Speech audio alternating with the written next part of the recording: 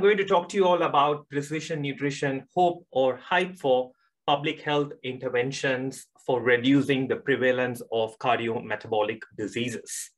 So what I'm going to cover in my talk today is basically the translation of nutrigenetics to precision nutrition. So for the development of various cardiometabolic diseases, it is not just the dietary exposure.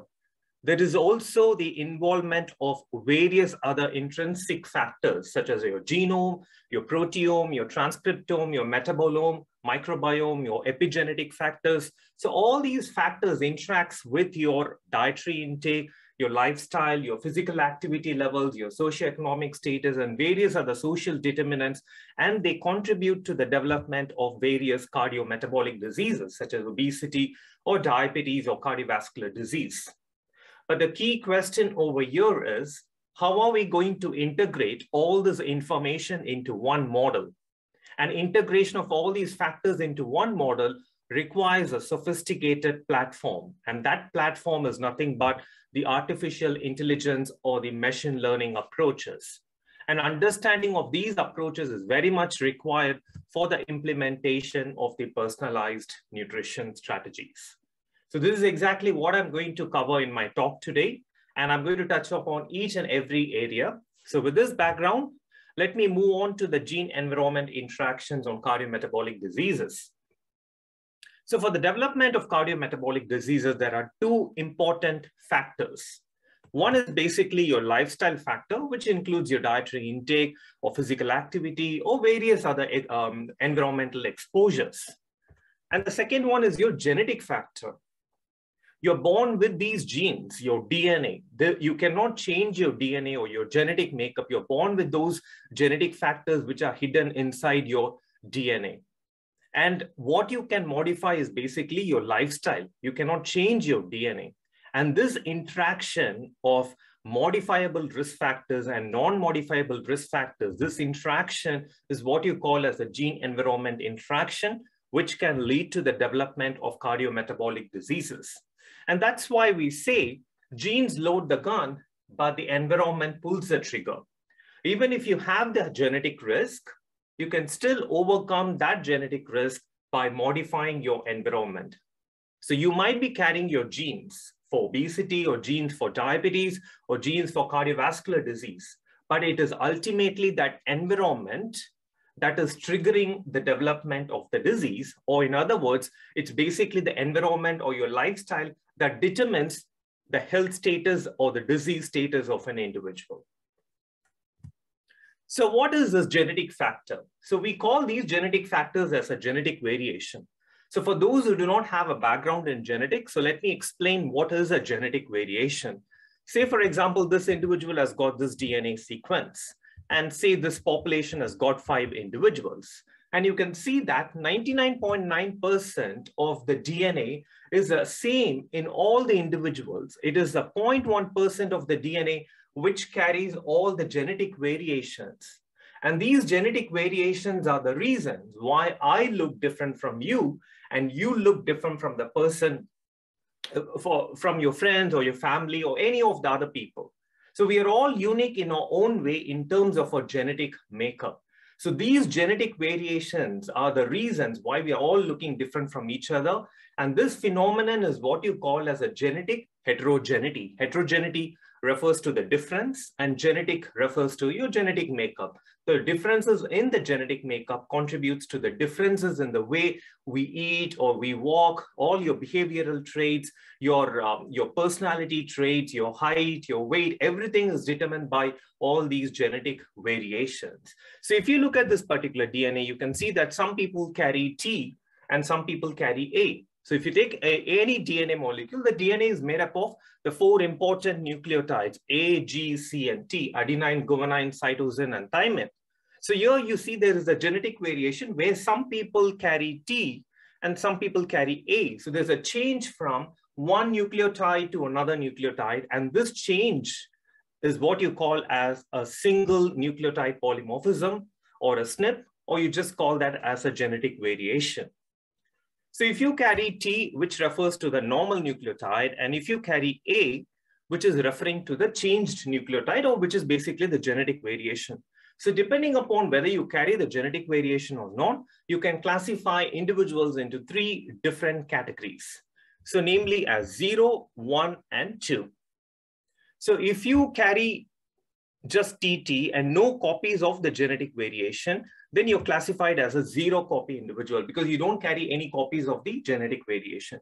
And if you carry 1 copy of the A and 1 copy without the genetic variation, you're classified as a 1 copy individual. And if you carry 2 copies of the genetic variation, then you're classified as a 2 copy individual. So for a given genetic variation or for a given single nucleotide polymorphism, you can only find 3 groups of individuals. That is, either you can be a 0 copy or a 1 copy or a 2 copy individual. In general, people carrying 2 copies, they have high genetic risk. So here I'm talking about 1 genetic variation or human DNA, which has got 3 billion nucleotides. The DNA has got nearly about 3 to 4 million genetic variations. So here I'm talking about 1 genetic variation. So just imagine if you carry 2 copies in all these genetic variations, so what's going to happen? You're going to accumulate your genetic risk. The genetic risk is going to increase. So having talked about genetic risk, what is a genetic risk? So let me explain this in a very simple way. So if you carry 0 copy, it means that you have decreased risk of developing the disease. And if you carry 1 copy, it means that you have a moderate risk of developing the disease. But if you carry 2 copies, it means that you have increased risk of developing the disease. But this is exactly where you have the twist. Just because you carry 2 copies, it doesn't mean that you're destined to become diseased. You're not destined to become obese or diabetic or develop cardiovascular disease. You can still overcome that genetic risk by modifying your lifestyle. And what is your lifestyle? That is your dietary intake and your physical activity. So by consuming a healthy diet and doing more levels of physical activity, you can overcome the genetic risk of becoming obese or becoming diabetic. So this is the underlying basis on which we do the nutrigenetics and nutrigenomic studies. So with this background, let's have a look at what is nutrigenetics and what is nutrigenomics. So nutrigenetics refers to the study of the impact of the DNA sequence variations on chronic diseases in response to a particular diet. So say, for example, if I'm consuming an unhealthy diet, lots of junk foods, lots of fried foods, and on top of that, I have a high genetic risk. So what is the risk of becoming diabetic? In order to understand the risk, I need to look at the interaction between your genetic risk and your dietary intake. So this study of the gene-diet interaction is what you call as nutrigenetics. So in nutrigenetics, you're looking at the gene-diet interactions, whereas in nutrigenomics, as the name implicates, omics refers to expression, and genomics refers to the gene expression, and nutrigenomics refers to the impact of the nutrient on gene expression. So what is gene expression? Which is nothing but where the DNA is converted to RNA and RNA to protein. So there's a flow of information from the DNA to protein, and that is what you call as a gene expression. So when I say gene is expressed, it means that the gene is producing the information in the gene is being translated to produce the proteins. And this gene expression cannot happen on its own. It requires an environmental stimulant, and that stimulant is nothing but your dietary intake. So the food that you're consuming has got all the nutrients, and these nutrients are literally stimulating the gene expression of certain genes in your DNA. And that is why we say what you eat is what you are, because what you're eating is interacting with your DNA and contributing to what you are. And findings from nutrigenetics and nutrigenomics are essential for the implementation of the personalized nutrition. So what is personalized nutrition? So personalized nutrition is nothing but where you're developing an optimum diet for an individual based on that individual's genetic makeup. So in order to provide that personalized diet, you definitely require the findings from nutrigenetics and nutrigenomics. So nutrigenetics is nothing but the gene-diet interactions. So as part of conducting these nutrigenetics and nutrigenomic studies focusing on gene-diet interactions and gene expression studies, so I'm leading 2 large collaborative networks. So one is basically the DCARDIA collaboration, so which is basically focusing on developed parts of the world, that is the UK, US, and European countries. And this was initially funded by the British Heart Foundation. And to date, we have nearly about 35 studies comprising more than 100,000 individuals from different parts of the UK, US, and European countries. And also we are including some of the cohorts from Australia and New Zealand. So, and with access to the UK Biobank, which has got 500,000 people, and with access to various consortia-based studies, we have a sample size of nearly 1.9 million people. And these are some of the publications from the DCARDIA collaboration. And the other large-scale collaborative network that I'm leading is basically the GENOME collaboration. The GENOME stands for the Gene-Nutrient Interaction, so which has been funded by the British Nutrition Foundation. And these are the countries in which we have implemented the nutrigenetic studies for the first time. And what you see in the brackets are basically the funding organizations that have supported my research activities in all these lower middle-income countries. So this is exactly what I'm going to focus in my talk. So where I'm going to give you some examples of the studies that I did in the developed parts of the world and developing parts of the world. So starting with nutrigenetic studies in developed countries. So it all started off with the discovery of the obesity gene. So this obesity gene was discovered in the year 2007, after which there was a lot of attention to the area of nutrigenetics and nutrigenomics. Even though nutrigenetics area has been going on like for the last 2 decades, especially after 2007, after the discovery of this particular gene, there was a lot of attention to this area of nutrigenetics and nutrigenomics. But why? Because this gene was discovered in the year 2007 in 2 independent populations at the same time. One was in the UK population and the other one was a Spanish population. So this gene, once this gene was discovered, people strongly believe that if they carry 2 copies of this obesity gene variation, they are destined to become obese. So to clear this fear from the minds of public, genetic epidemiologists, they decided to test whether consuming a healthy diet or doing more levels of physical activity, can that overcome the genetic risk of obesity? Because that was a point when a lot of researchers started to focus on gene-diet interactions or gene physical activity interactions.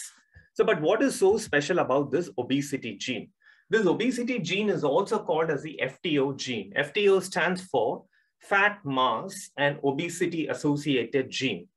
The genetic variants within this gene have been shown to be strongly and consistently associated with obesity traits in various ethnic groups, in various populations, in men, in women, in adults, and also in children. So having seen such a strong effect of the genetic variation, the FTO gene variations on obesity, the first question that comes to our mind is, can this effect be modified by a lifestyle factor such as physical activity or dietary intake? So let me give you some examples of the gene physical activity interaction and gene diet interaction. So starting with the physical activity interaction. So I carried out a study in the UK population in the year 2009. This study was done like immediately after the discovery of this obesity gene, because we wanted to know whether this genetic risk can be overcome by doing more levels of physical activity. So this study was done in 20,000 people from the UK population. So in these 20,000 people were stratified into 4 different levels of physical activity. So basically some individuals were active, some individuals were moderately active, some individuals were moderately inactive, and some of them were physically inactive, leading a sedentary lifestyle. On the y-axis, you find the BMI, which is an indicator of the common obesity. So here the 3 bars that you see, the white, yellow, and green. The white bar is 0 copy individuals, the yellow bar is 1 copy, and the green bar is basically 2 copy individuals. And we found that the genetic variant was significantly associated with BMI in all the levels of physical activity, where we found that individuals carrying 2 copies, they had significantly higher levels of BMI. But what was interesting in this finding is the effects were highly prominent amongst those who were leading a physically inactive lifestyle or leading a sedentary lifestyle, where the effect was 0.44. The 0.44 implicates if you carry 1 copy of the genetic variation, you will have a 0.44 kilogram per meter square increase in BMI for 1 copy. So if it is a 2 copy, then it means that your effect will be 0.88. That is double the amount of what you would see for one copy individual. So if you're carrying 2 copies, then there's going to be a 0.88 kilogram per meter square increase in BMI every year if you don't do physical activity. So this clearly highlights the fact that if you lead a sedentary lifestyle, you're going to increase the genetic risk of obesity. Whereas if you look at the physically active lifestyle and other levels of physical activity, you can see that the effect is just 0.2, which is half of what you are seeing for the inactive lifestyle. So which clearly highlights the fact that doing even some amounts of physical activity can overcome the genetic risk of obesity. So having seen the protective effect of physical activity and doing exercise, now let's move on to the dietary intake. So this study was done in 11,000 people from 5 different European countries. And here we basically followed up these 11,000 people for 3.5 years, so which was basically a longitudinal study design. And we found a very interesting interaction between the genetic risk and protein consumption on weight gain. So in this graph on the x-axis, you find the protein intake in percentage. On the y-axis, you find the weight change per year. The 3 lines that you see, they're basically individuals carrying high genetic risk, 2 copies, 1 copy, and 0 copy. And from this graph, you can clearly see that as protein consumption increases, the annual weight change also significantly increases for people who carry 2 copies, compared to individuals carrying 1 copy and 0 copy, which means that if you consume a lot of protein-rich foods, and if you're carrying 2 copies, then that's going to increase your risk of becoming obese over a period of time. So what would be the kind of a personalized diet for individuals carrying 2 copies? So the best way by which you can reduce the risk of weight gain for people carrying 2 copies will be lowering the total protein consumption. That is less than 17% of the total energy intake will be the best strategy to reduce weight gain for those who have a high genetic risk. Here, I'm not saying that low protein diet is healthier, but anything in excess can have a negative impact on health outcomes. And that's exactly what we have identified in this particular study. And the second part of the same study, which was again focusing on 11,000 people from 5 different European countries, here we looked at the Mediterranean dietary pattern. So you know that the Mediterranean foods, they are quite rich in omega-3 fatty acids, fruits, vegetables, and olive oil. So anyone consuming that kind of a healthy diet will obviously lose weight over a period of time. And that's exactly what we identified, but at the backdrop of your genetic susceptibility. So here we found that those individuals who are consuming higher amounts of Mediterranean foods over a period of time, they were able to overcome the genetic risk. So in this graph on the x-axis, you find the Mediterranean diet score, which means that higher the score, higher the consumption of the Mediterranean foods. On the y-axis, you find the weight change per year, and the 3 lines that you see, they're basically individuals with low genetic risk, moderate genetic risk, and high genetic risk. And you know that if you carry 2 copies or if you have high genetic risk, which means that you're likely to become obese over a period of time. But these high genetic risk people, some of the high genetic risk people, by consuming higher amounts of Mediterranean foods, they were able to overcome the genetic risk of weight gain, suggesting that a healthy diet such as a Mediterranean diet can overcome the genetic risk of becoming obese. So all these studies clearly highlight the fact that healthy lifestyle can overcome the genetic risk of obesity. So now let's move on to the status of nutrigenetics in developing countries. And one of the most important challenge in doing a nutrigenetic study in a developing country is the ethnicity. The ethnicity plays a very, very important role. As I said before, every ethnic group is unique. And what is so unique about each and every ethnic group? So let's have a look at the importance of conducting nutrigenetic studies in different ethnic groups. So first of all, every ethnic group has got a unique genetic makeup that we need to understand. And that is exactly the reason why we're able to differentiate people coming from Asia or people coming from the UK or US, or someone coming from Latin American countries, or someone coming from South Africa, or someone from China. So you're able to identify the individual based on the physical appearance, and that is partly attributed to their genetic makeup. So every ethnic group has got a unique genetic makeup. And secondly, unique dietary pattern. But of course, there is a varying dietary pattern as well. For example, if you take Indian population, the Indian diet is very unique compared to the other countries. But within India, you can see there is a varying dietary pattern. North Indians consume a diet which is so slightly different from that of the dietary pattern that you would observe in a South Indian population. And third, there is increased prevalence of diabetes and obesity across different populations, different ethnic groups in different developing countries. So without nutrigenetics, there is no future for personalized nutrition. So this is exactly the reason why I started this GENOME collaboration. The GENOME stands for the gene-nutrient interaction, and the main objective of this collaboration is basically to implement nutrigenetic studies for the first time in contrasting ethnic groups. So the first nutrigenetic study was implemented in the Indian population, and then in Sri Lankan population, in Indonesian population, in Brazilian population, in Ghanaian population, in Turkish population, and now we are doing it in the Peruvian population. And these are other lower middle income countries where we are trying to implement nutrigenetic studies through funds from various funding organizations, in addition to the ongoing collaborations in the developed parts of the world. And these are some of the publications from the GENOME collaboration. And all these studies that have been published from GENOME collaboration, they have clearly highlighted the fact that healthy diet and doing more levels of physical activity can overcome the genetic risk of obesity, diabetes, and cardiovascular disease. So this is exactly the main take-home message from all these studies. So let me give you some of the examples of the study that I did as part of the GENOME collaboration. So we all know that we all carry different level of genetic risk for becoming obese. So either you might be a low genetic risk person, or you might be a moderate genetic risk person, or you might be a high genetic risk person. So there's no individual who can say that they have 0% genetic risk. There's no individual. Every individual in this world will have at least some level of genetic risk for obesity. But just because you're carrying genetic risk doesn't mean that you're going to become obese. You can overcome that genetic risk by modifying your lifestyle. So which means that there is a triggering factor.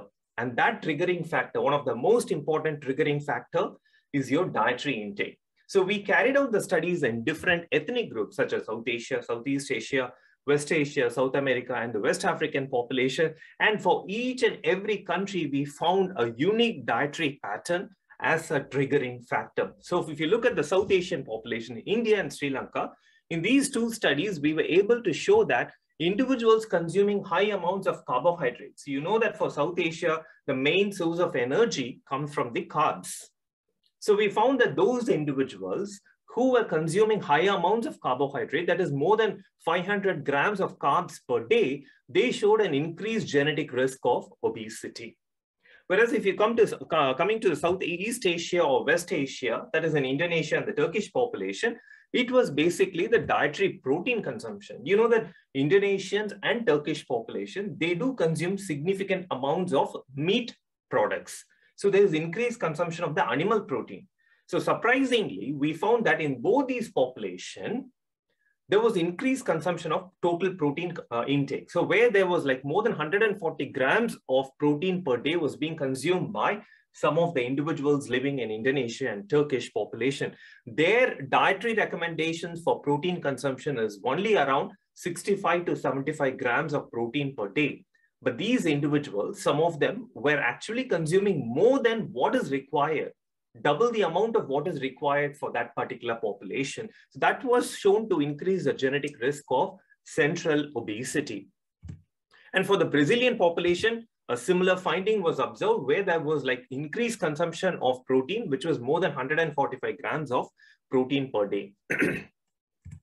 And coming to the West African population, which is the Ghanaian population, we found that there was increased consumption of the fat-rich foods. So when they exceeded 47 grams of total fat per day, or when they exceeding 23 grams of saturated fat per day, that was increasing the genetic risk of obesity. The reason why I'm showing these different findings in different countries is that because you can clearly see that the dietary patterns are so different.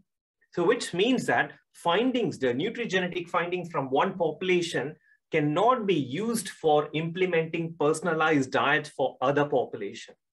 Because that's exactly what these gene testing centers are doing at the moment. They are utilizing the findings from the European population, and they are trying to implement personalized diets for lower middle income countries. And that's exactly the reason why some of the personalized diets work and majority of them, they don't work.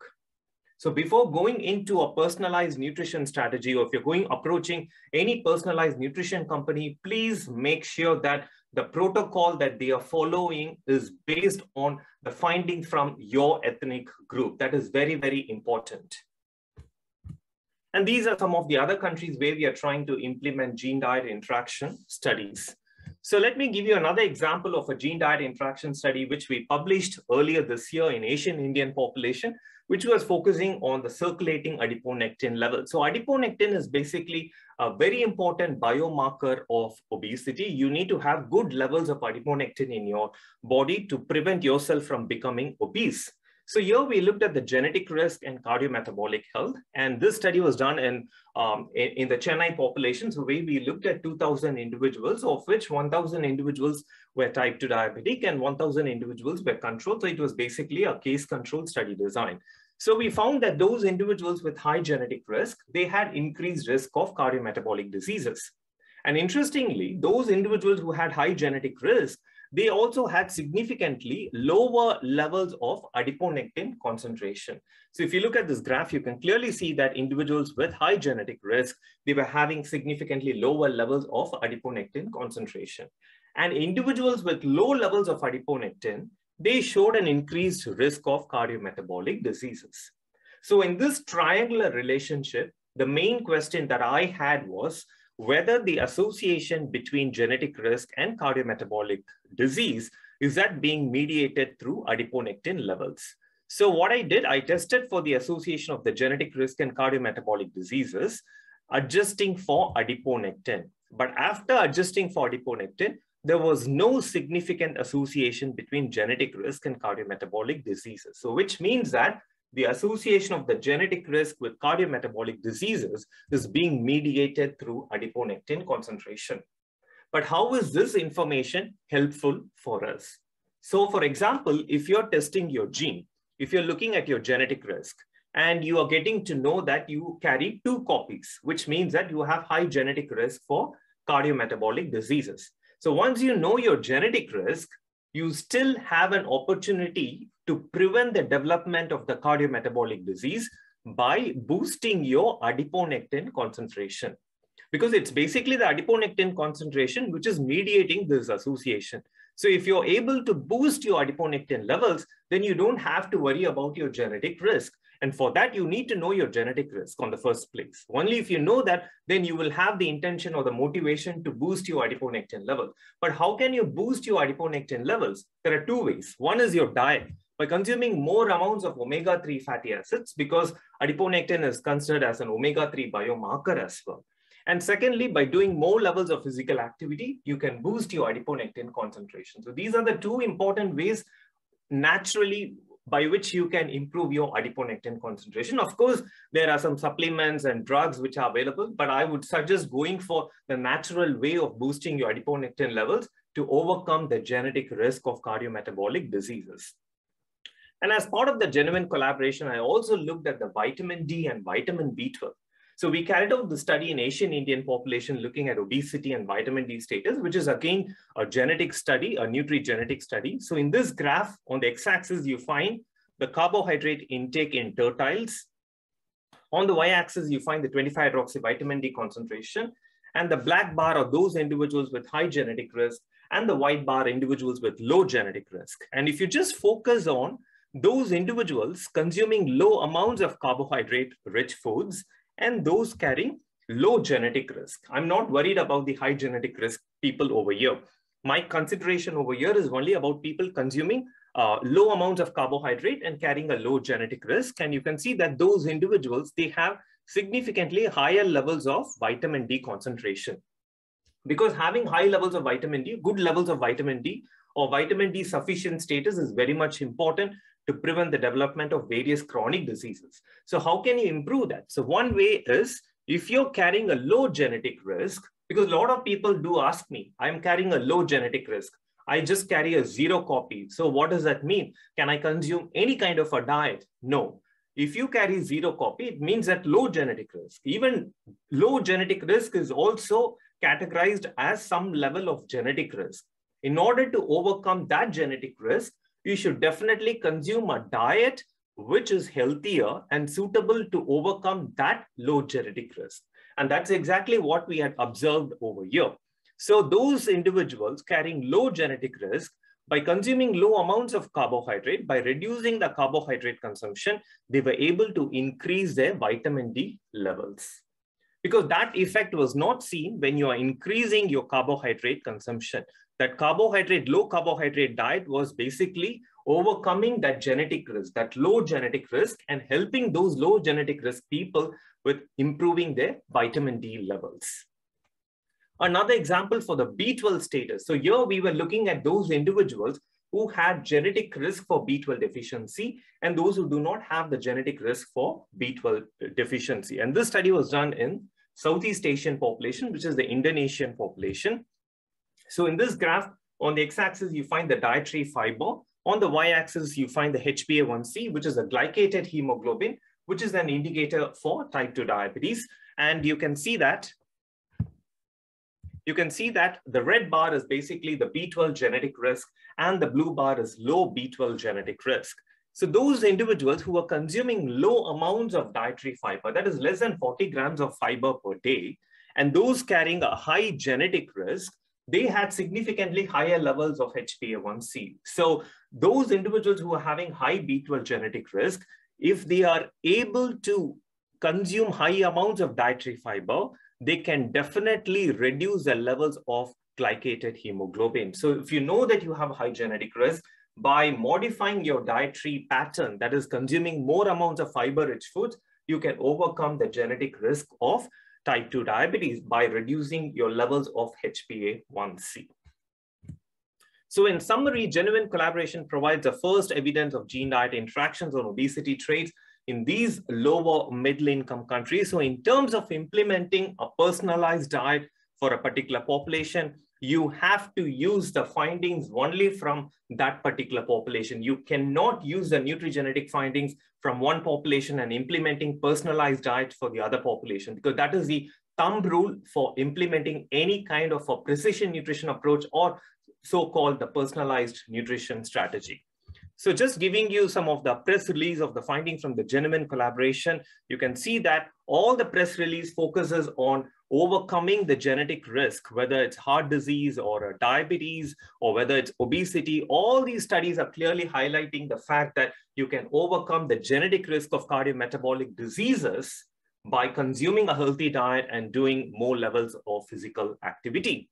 So if you're interested in knowing more about what I'm doing as part of the genuine collaboration, this article is available online, so which was published in the Proceedings of the Nutrition Society last year, and which will give you an overview of the studies that I'm doing in different lower middle income countries.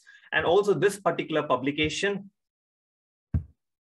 which is again focusing on vitamin B12 and vitamin D deficiencies, which was published a couple of months ago, and which is also giving an overview about what I'm doing as part of the micronutrient deficiencies. So with this background, let's move on to nutrigenomics. So we have seen a lot about nutrigenetics. So what is nutrigenomics? As mentioned before, it's a study of the role of nutrients in gene expression. So it all starts with your diet. The food that you're consuming has got all the nutrients, which includes all the macronutrients, micronutrients, carbs, fats, proteins, and all the minerals and vitamins and antioxidants. So the main objective of we eating food is basically to get the nutrients from the food. And these nutrients are entering inside your body, and these nutrients need to be absorbed by each and every cell.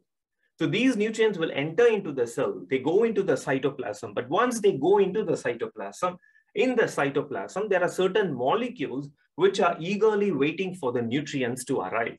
And these molecules are nothing but the transcription factors.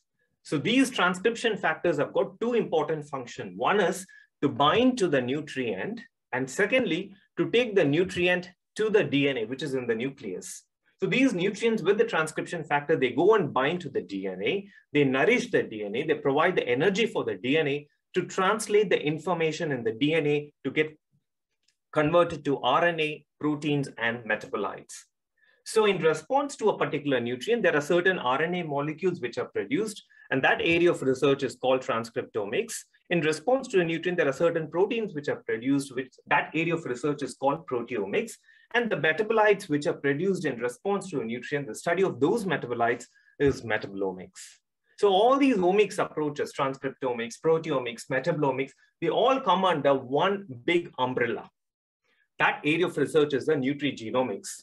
And understanding these differences in the gene expression level. So these differences in the RNA expression level or protein expression level or metabolite expression level. So these differences are considered as a molecular biomarkers, and understanding these gene expression level will help us in the prevention of cardiometabolic diseases. So how can you prevent these cardiometabolic diseases?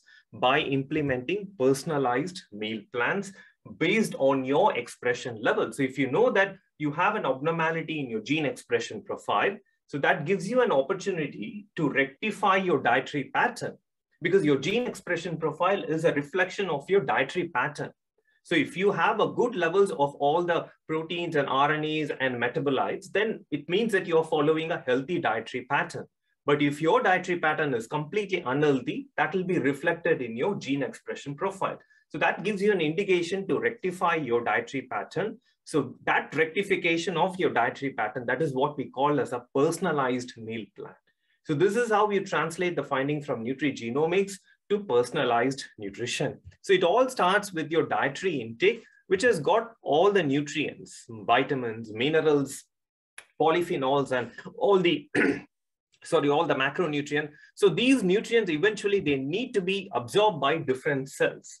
So these cells could be adipose tissues or hepatocytes or pancreatic cells or brain cells or all kinds of muscle cells. So all these cells, they basically absorb the nutrients and for carrying out various metabolic activities and cell signaling mechanisms and expression of certain genes. And what are those genes? Those are the genes which play an important role in maintaining the glucose homeostasis. So if there is an abnormality in your dietary pattern, that will automatically affect and disturb the glucose homeostasis. If your glucose homeostasis is disturbed, then that can lead to obesity, diabetes, and cardiovascular disease.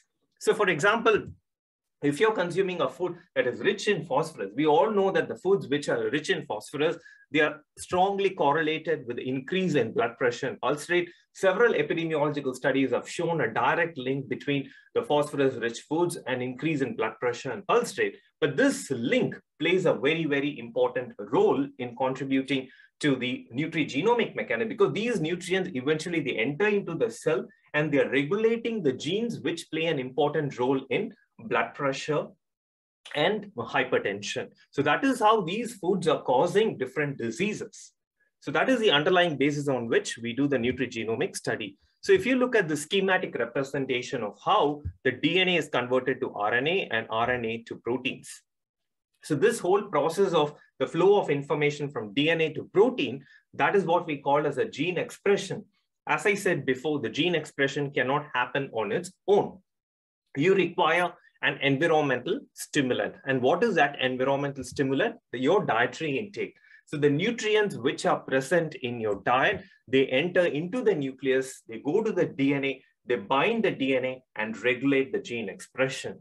And this is what is called as a study of nutrigenomics.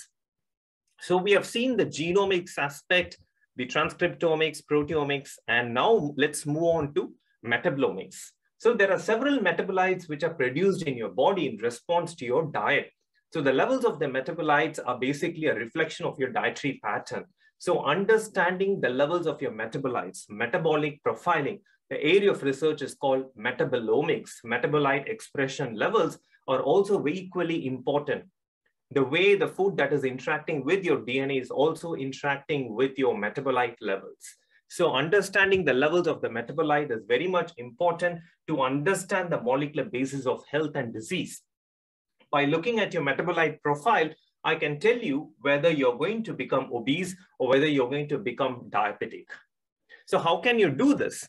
So depending upon your research question, you can either do a human study or an animal study, and you can collect any kind of a sample like a blood sample, and from blood you can collect the serum and plasma, or it could be urine sample or a stool sample or even breast milk. So as I said, it depends on your research question, and there are different methods that are available for carrying out this metabolomic approaches. You can use a mass spec or NMR or any kind of a chromatographic technology, depending on whether you want to do a targeted metabolomics or an untargeted metabolomic approach. So for example, if you're doing a study in 1,000 people and you're collecting 1,000 urine samples and you're looking at the 3,000 metabolites in each and every sample. So look at the data. The data that you're going to get from that analysis is going to be huge and massive. So you definitely need a sophisticated software to analyze all these information that you're collecting from different individuals.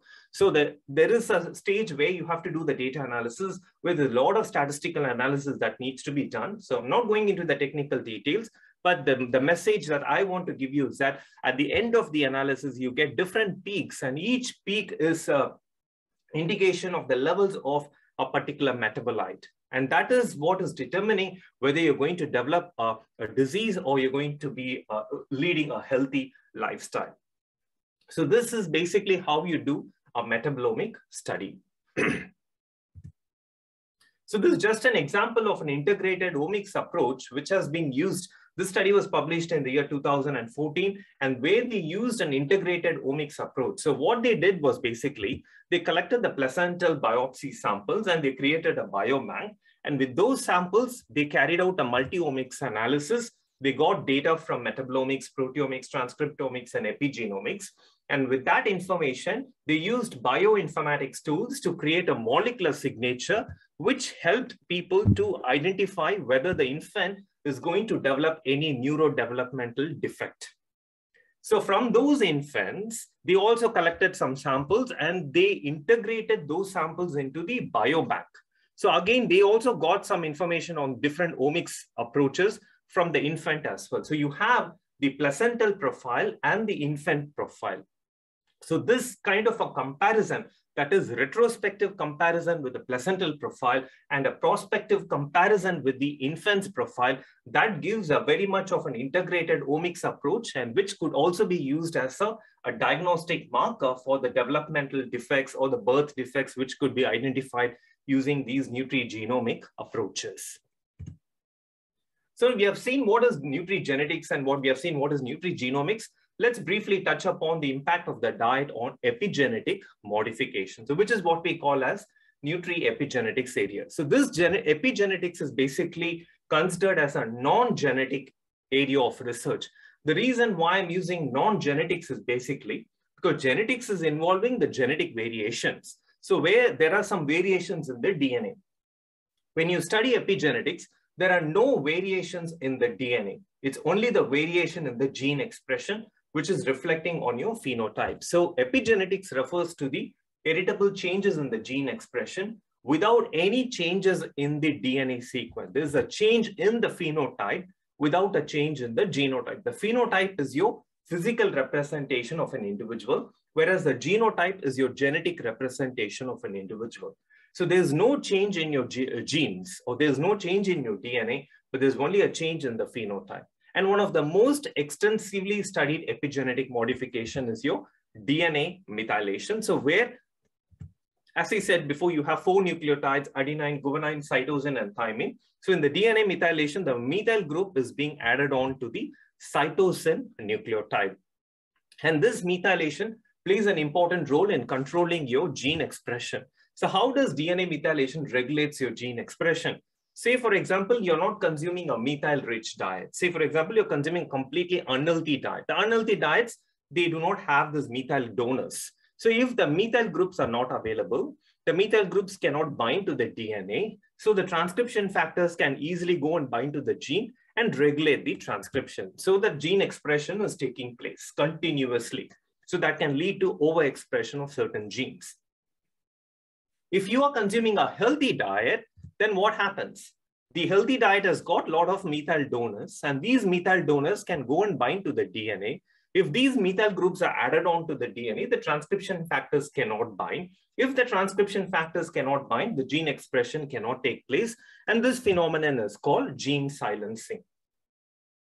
So gene silencing is a very important mechanism which is controlling your gene expression, because you don't want all the genes to be expressing the protein throughout the day. You don't need them 24/7. You need the genes to be activated only when they are required. For example, if you're consuming a particular diet, then the food that you're consuming needs to be digested. So certain genes will have to be activated to produce the enzymes to digest the food that you're consuming. You don't need those genes to be activated when you're not consuming any food. So that is exactly the reason when there is overexpression of the genes, that can lead to overexpression of the proteins, and that can lead to the development of chronic diseases like obesity or diabetes or cardiovascular disease. So DNA methylation plays a very, very important role. And this DNA methylation is possible only through your dietary intake. So there's a very strong nutri-epigenetic link between maternal diet and fetal growth. And that's why we say the first 1,000 days of a child's life is very, very important. So the studies have clearly shown that the unbalanced maternal diet during pregnancy has shown to affect the fetal growth, and which has shown to affect the development of cardiovascular disease risk when these infants become adults. And also the seasonal variations in the maternal methyl donor nutrient intake, especially during the periconsumptional period, that has shown to affect or influence the maternal plasma biomarkers, which have shown to have an impact on the DNA methylation patterns.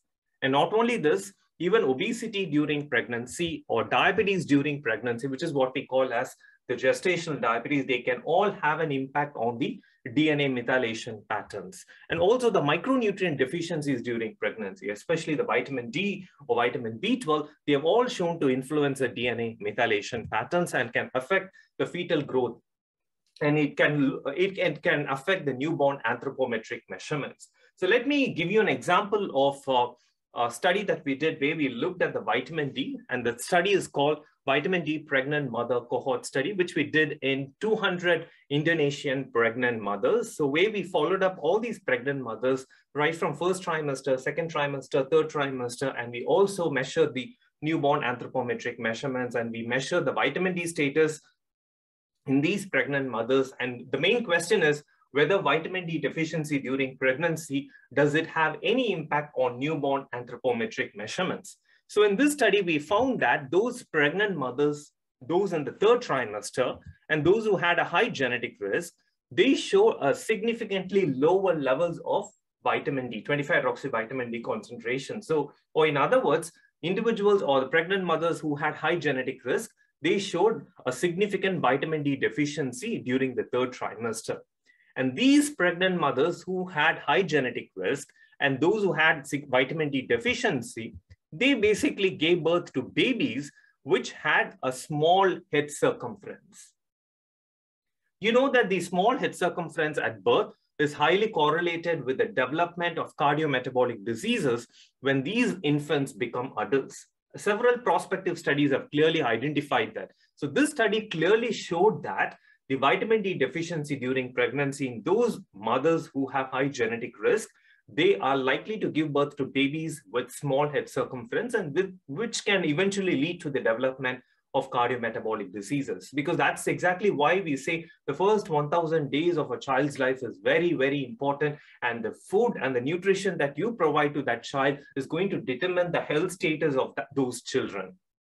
So if you're able to identify your genetic risk during pregnancy, and if you're able to provide a healthy diet that is rich in vitamin D, that can prevent the abnormalities that are linked to the fetal growth. So foods rich in methyl donors. So these are all the foods which are rich in methyl donors. So that's why we say what you do and what you eat in the first 1,000 days of your life, it makes a huge difference for the rest of your life. And that's why the epigenetic modifications are also very, very important when you're implementing a personalized diet for an individual. So we have seen nutrigenetics, nutrigenomics, metabolomics, and we have also seen epigenetics. Now let's move on to the impact of the diet on gut microbiome, because the food that you're consuming, it's not only interacting with your DNA, it's not only interacting with your metabolites, It's not only interacting with your gene expression, or it is not only inducing the DNA methylation, it is also entering into your gut lumen where you have several microorganisms. And these microorganisms play a very, very important role. And these microorganisms are not just bacteria, also it includes viruses, phages, and yeast. We all carry 2 kilograms of the gut microbiome.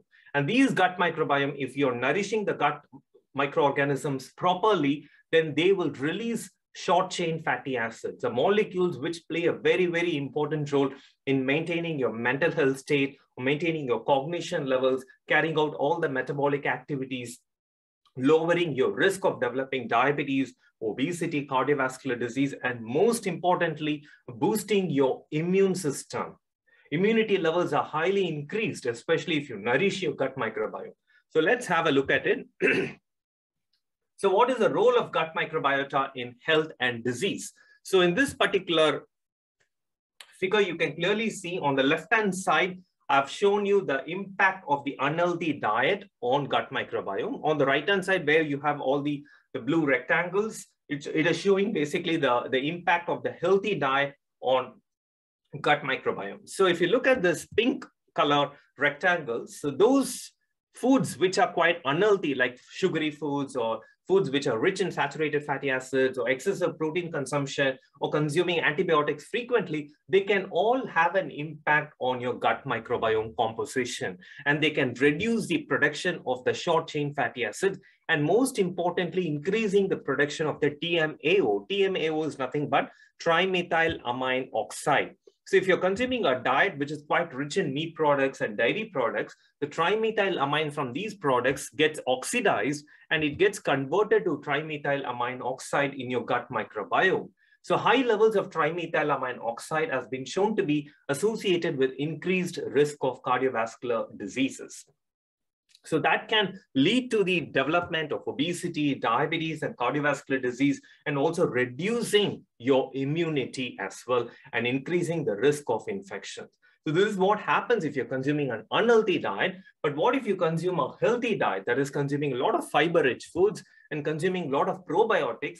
They can all improve your short chain fatty acid production, improving your antioxidant levels in your body. So eventually they are improving your lipid metabolic pathways and lowering the gut inflammation and improving your insulin sensitivity and reducing your insulin resistance and preventing you from developing type 2 diabetes. And most importantly, boosting your immune system by reducing the risk of several infections, including COVID-19. That's why during this COVID-19 pandemic, a lot of people were asked to improve their gut microbiome, nourish their gut microbiome, and a lot of supplements were introduced in the market, especially to improve your gut microbiome.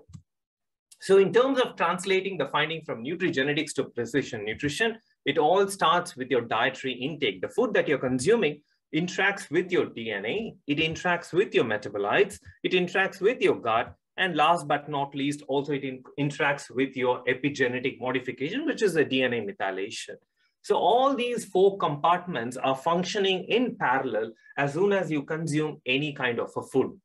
So these 4 compartments need to be looked at as a 4-way interaction: metagenome, hyperbolome, epigenome, diet interaction. And understanding this interaction is very much important for the implementation of the precision nutrition approaches.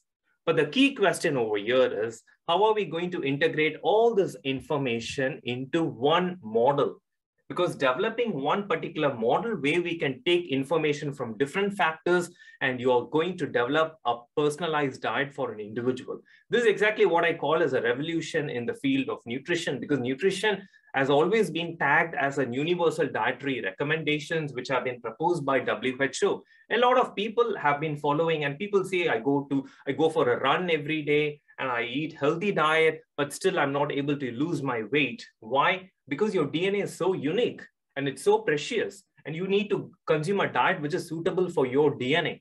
But this consumption of this personalized diet has to be in a very proper and a very formal, a proper way where you can use the findings from nutrigenetics from your ethnic group, and accordingly the personalized diet should be implemented based on the findings from your ethnicity and from your population. So there's also a proper way or formal way of following and implementing the personalized diets.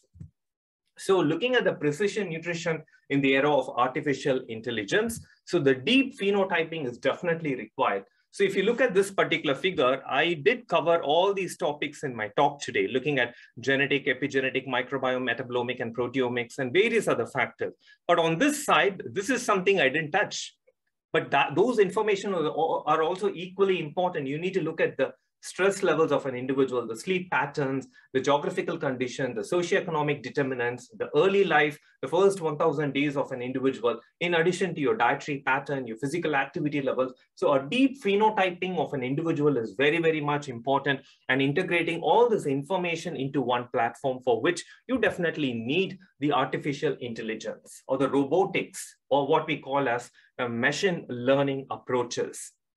There are two ways by which you can do the machine learning approaches, which is a supervised way and unsupervised way. So these two ways by which you can develop different models for precision nutrition approaches or the personalized dietary recommendations for an individual based on an individual's genetic makeup, the gut microbiome, the metabolomics, nutrigenomics, social determinants, the blood parameters, the socioeconomic status, the lifestyle, the dietary.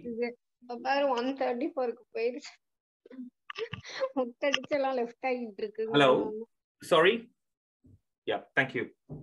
So taking into account of all these phenotypic measurements and implementing a personalized approach. So that is exactly where we are heading to. But in terms of the question that I raised in the beginning of my talk, precision nutrition, is it hope or hype? It's definitely, there is a hope in future. But at this point of time today, if you ask me that question, definitely we are not in a position to implement a personalized diet, because there is a lot of information that is lacking in the literature, and that needs to be answered before we head towards implementing precision nutrition or the personalized nutrition. And there's a lot more to cover before we reach the level of the precision nutrition approaches. So on this note, I would like to thank all my genuine collaborators, and also thank you all so much for listening to my talk. If you have any questions, you can drop me an email at v.karani@reading.ac.uk, and I'm available on Facebook, LinkedIn, Instagram, and Twitter as Vimal Karani. So thank you so much.